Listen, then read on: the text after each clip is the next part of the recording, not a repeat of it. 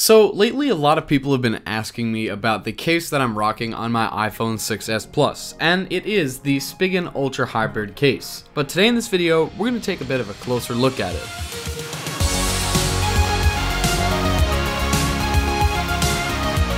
So for those of you that don't know, just about a year ago, I reviewed this exact same case that I was rocking on my iPhone 6 Plus, and I'm back here yet again to review it because it still is in my top 4 being the best iPhone 6 case out there. At least that's what I think. Out of all the ones I've tried, this definitely has to be one of my favorites. It's at a great price from a great trusted accessory company, and it really all begins with the material, which is a softened plastic that runs around the entire phone. And don't be fooled, you may think it's a hard plastic at first, but it's not. But it does serve the purpose, of course, to protect the phone. And it's also 100% transparent, so you can see right through the case to the phone. You can see that beautiful new rose gold finish you have, or if you're amongst the other crowd with space gray, gold, and silver. I gotta tell you, that's probably my favorite part of the case, the fact that you could see right through it to see the actual color of the phone. I think it shows it off really nicely. Now in this process, you could see me simply sliding the phone into the case and snapping it in, and that's it. It's as simple as that. The case is on the phone, and it's got a beautiful form fit, so it really holds on tightly.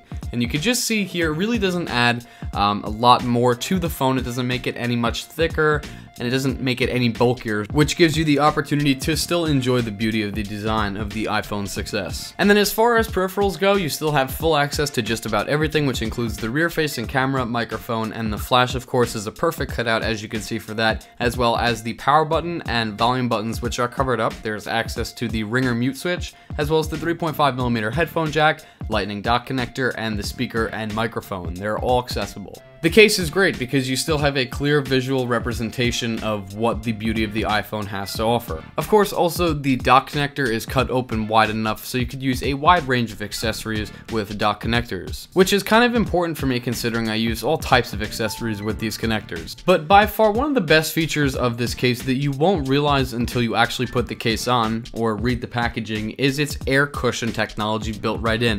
Now this is in all 4 corners of the case, and it allows the case, when it's dropped or hits against shock, it is actually reduced greatly so that your phone isn't damaged. Of course, this feature is patented by Spigen and is referred to as air cushion technology, and it's form fitted to the device based on, of course, whatever device you're putting in. When you actually insert it into the case, it will form itself around the phone. It's really cool. Yet another positive of this case is the precise cutouts, and you could really get a detailed look at that here on the bottom of the phone for the headphone jack, the lightning port, and the microphone and speaker as well. You could just get a perfect view of how clear they are. And all these key points continue to make this case my favorite to rock on my iPhone, whether it be my 6s Plus or my previous 6 Plus. You guys know that I've been using this one for a while, and again, it still continues to be my favorite.